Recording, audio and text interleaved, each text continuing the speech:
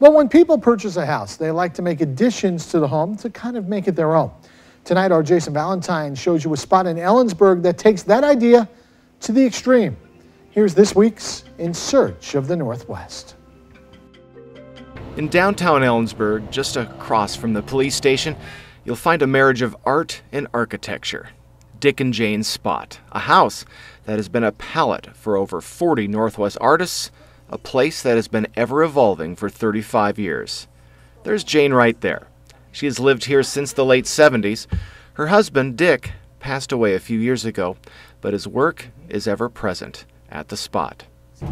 We bought the house in 1978, and by 1980, things started to appear in the yard. At first, people weren't too sure, but they've really embraced it, and we kind of like it to be more open. There's kind of something for everyone. People have loved it for decades, stretching their ideas of perception. But there was a boy about 9 years old, knocked on the front door and asked us, "Is this what you call imagination?"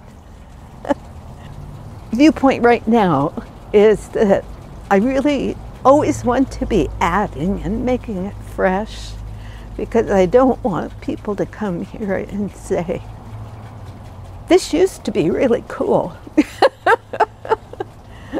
I'm Jason Valentine. For your local ABC, you'll never know who you'll meet or who will inspire you when you go in search of the Northwest.